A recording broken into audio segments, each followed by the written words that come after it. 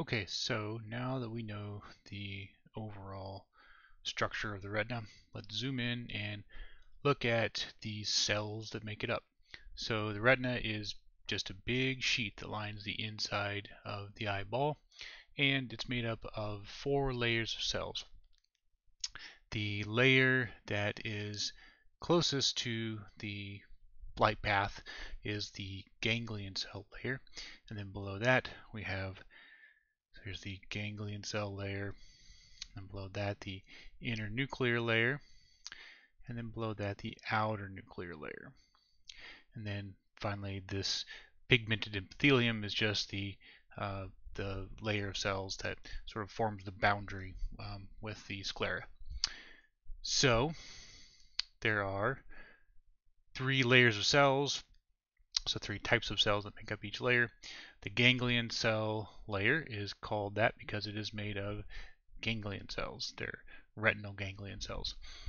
And then the outer nuclear layer is made up of these specialized cells called bipolar cells. They're called bipolar because the cell body only has 2 processes, one of which you would call a dendrite, one of which you might call an axon.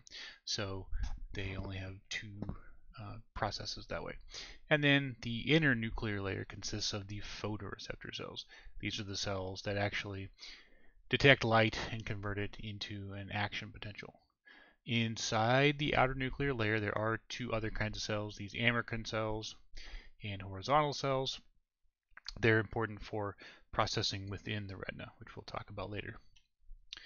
This is how the cells of the retina are connected to each other. So the photoreceptors, even though they're at the bottom, they are the cells that actually detect light. So we'll talk about that more later, but the photoreceptors have these outer segments that contain the photopigments that are going to react to light and create the transduction mechanism. And then they synapse directly with these bipolar cells. And then the bipolar cells synapse directly with the retinal ganglion cells. So the general direction of information flow is like this. Then the retinal ganglion cells send their information to the brain via the optic nerve, which we'll talk about that later too. And so these amacrine cells and horizontal cells, their main job is communication within the retina. So they allow the horizontal cells to be connected to each other, and to some extent the ganglion cells as well. The retina is more or less uniform, except for some important spots. So we've already talked about how the fovea is right at the center of the visual field, and it turns out that the fovea actually forms a little divot, so that's the reason you can see it when you look at the surface of the retina. And the purpose of this divot is probably to allow light to pass directly to the photoreceptors that are at the center, or at the fovea, without having to pass through the other layers. So all of the other layers, all the other cells that are not in the fovea, if light comes in to the fovea, it goes straight to those photoreceptors. But if light comes in and hits a cell not in the fovea, it's not a very straight line, but you get the idea. It has to pass through all these other layers first. And in fact, those cells absorb some of the light before it gets to the photoreceptors. So these other layers kind of obscure light a little bit. So the fovea is sort of dented like this to maximize the amount of light that actually hits those photoreceptors. Another difference in the layout of the retina is the number and types of photoreceptors depending on comparing the central retina to the peripheral retina and their connectivity.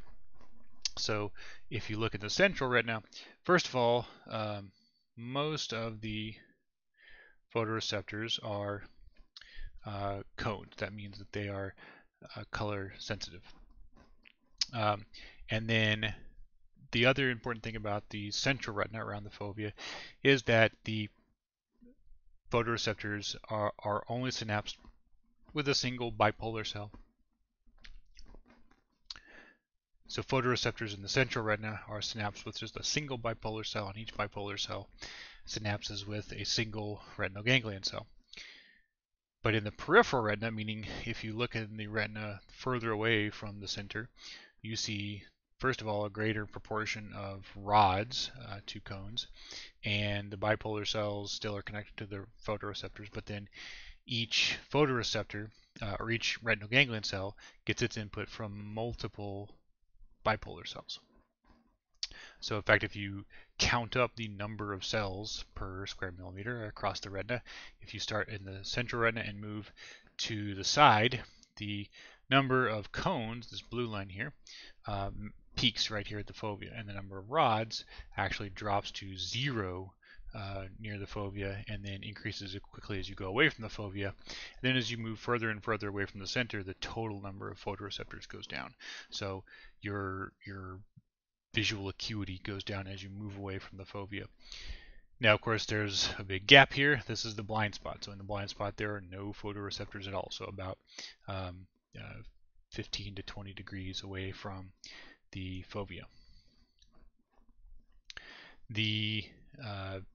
In the next section, we will talk about phototransduction.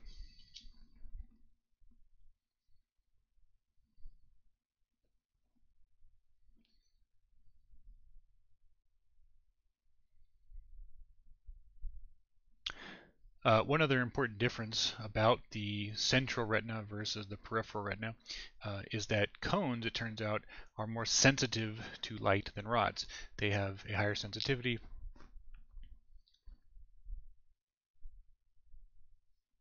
And we'll get to that later.